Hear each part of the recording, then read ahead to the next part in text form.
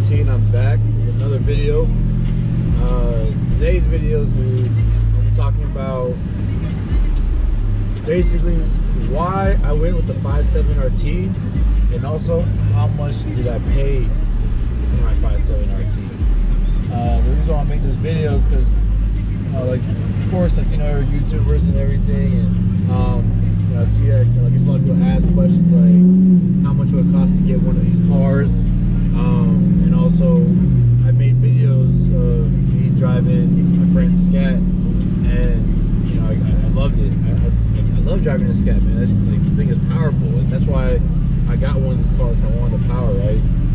And even my dad would ask, like, okay, well, if you like all that power and the speed of the car, why didn't you just spend a couple extra cash and get something you wanted? So a few reasons. One of them is I wanted the 5.7 because I saw it as a more reliable vehicle, and something that I can add to, and there's a lot of work you can do to the 5.7 to make it extremely powerful. So one of the main reasons is I know that Dodge has made the 5.7 for quite a while. So the 5.7 engine is actually an engine that I would say is the Dodge has a lot of experience with. And so due to that experiences, if things were to break down, whatever, Dodge can fix it. Of course, they can fix the 6.4, but I trust that the 5.7 is going to have less room to break down or mess up.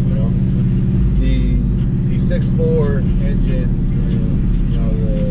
was it 6.1 engine and stuff? Those are newer engines. It is 2019. So I know that of course Dodge, they did the research, and they did what they could with it, and they perfected the engine. But I just trust the 5.7 more just because of the decades of experiences of making a 5.7 engine, right? I find it more reliable. I see myself, like, I see the 5.7 engine not breaking down in the future or not having any problems, because we never know.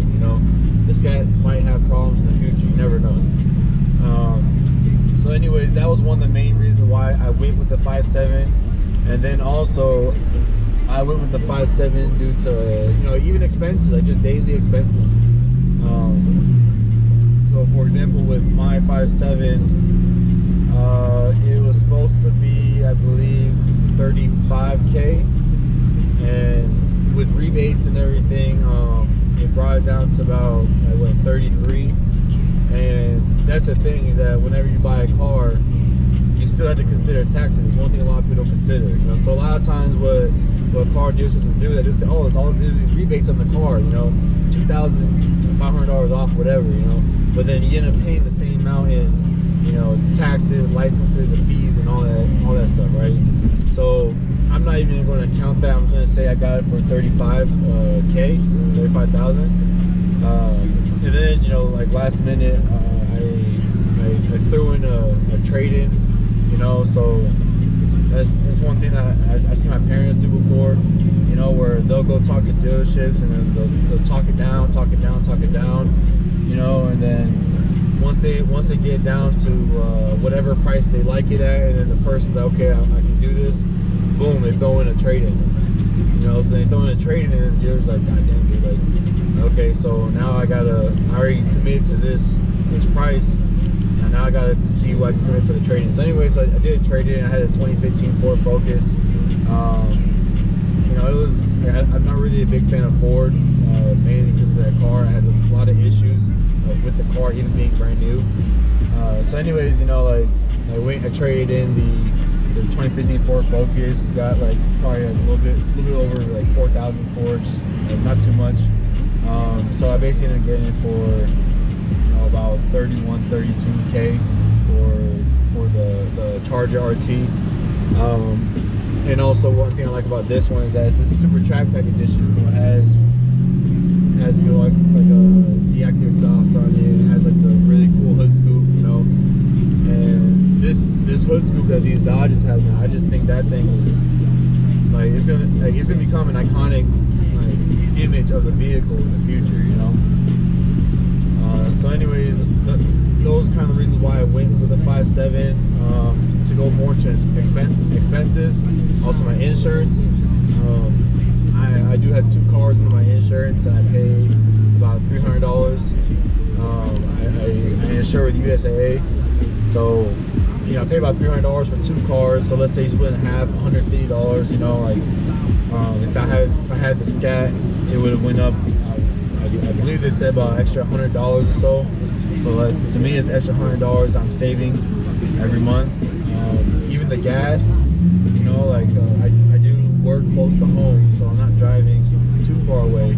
But even with the gas, you know, like my friend with the Scat, he just got back from Korea, and he filled up like 2 times in the same week, 2 to almost 3 times in the same week, you know.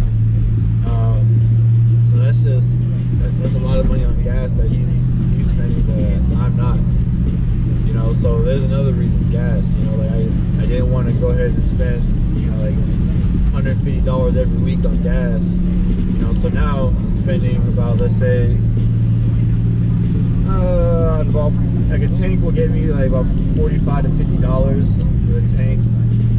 I usually try to fill it up when it's at about a quarter tank. So right now I'm spending, let's say every week, roughly ballpark $60-70 on gas every week. That's not too bad. So in a month's time frame, you know, it's probably $240 to $260 of gas every month. You know, right there is a money saver. You know, and then, you know, also, like, I guess one of the biggest reasons I like to be kind of like the underdog kind of things. You know, like I like when people see like, oh, he has a 5.7 and they don't think it's fast, you know. But if I put in the work, the money, you know, practice with the car and everything, like I surprised a lot of people, you know. Like, you know, I went to Mexico a few times with some of the friends. You know, I think it was about like 10 races I had. I won 8 of the 10. The first one I should have won, but my first time over there, so I didn't know how they were gonna say ready, set, go. So I took off like a second or two after the other vehicle did. And then the second vehicle I lost to was actually it was the SS Camaro, and this thing was modded pretty nicely actually. I had him in the first like 0 to 60, and then, you know, his mods and everything started kicking in, and he just started slowly passing me. But it's like things like that, you know, like a lot of people really didn't expect that from a 5.7. You know, it was like, god dang, you know, like you must have done some work to it. And I've done some work, you know, but a lot of it is not just the work, but also the practice behind, you know, your driving, how you take off, you know, how you,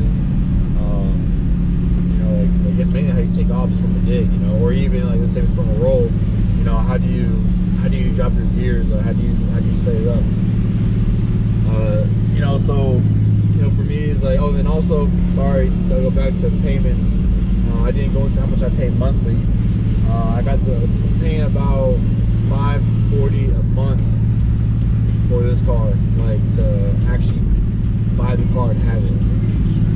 So if I were to go off monthly expenses, $540 a month. Got the car for close to $30,000, so $540 a month. What did I say, about close to $150 for insurance. Okay, so that's gonna go up to what's that, $690. Let's say $250 a month for gas. You know, so that's gonna be what, about $940. You know, so I'm paying about $940 a month basically to have and maintain this vehicle. And, you know, basically I just want to do this video because I'd like people to know that it's really not that hard to get what you want, you know. Of course, in the future, like, I would like to have a Hellcat. I think the Hellcat is like a beautiful car. Like, I just love everything about the Hellcat, you know. Like, I actually plan on putting like a supercharger in this car. I saw like pictures and stuff like that, like people with the RT, and they'll get like a Hellcat like supercharger for it. So I eventually want to do that. And, you know, like, I could have went with the Hellcat, you know, but all the same time, price wise, MSRP price was going to be about double what the RT was. So already, if I were to do the math, I'd be paying double every month just to maintain the car. So that's gonna be what, like $1,080. Say if it was double, hypothetically, $1,080. And to have an RT, pay for the insurance and everything, maintain it, I'm only paying like, what was it, like $940 said earlier. So with that, it's a money saver, and then I have the possibilities of doing more with the engine, and I have the peace of mind that the engine's gonna be reliable, and like nothing's gonna break down on it, nothing's gonna happen to it. You see what I mean? So to me, I just saw it as like an overall good investment. Of course, I do have a family and stuff like that, so I just wanted a bigger car, but I also wanted a sports car. I do like that the Chargers have 4 doors. It's something that's really awesome.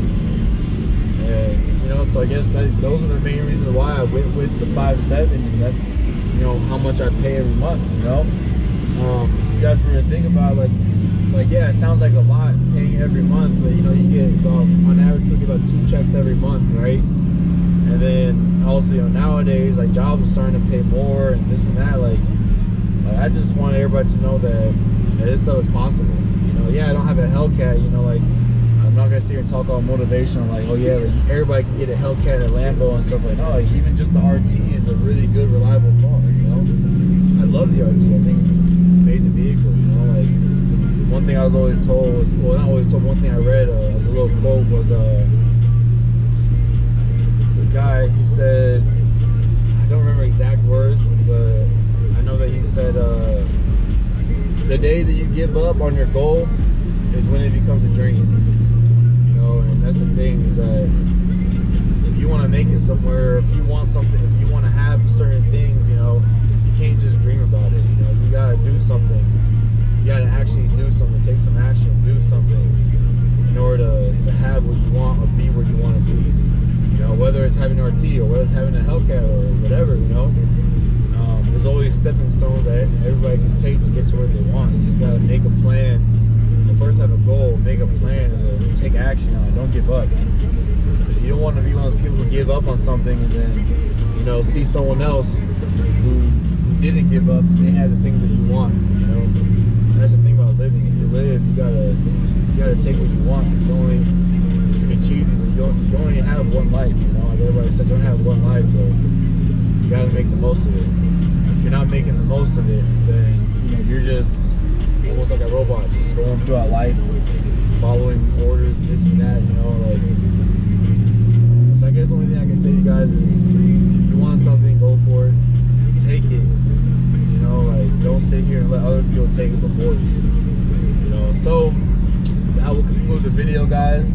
It's Marcus, EPRT. Go ahead, please like, subscribe, push the notification bell, that we can stay up to date with my videos.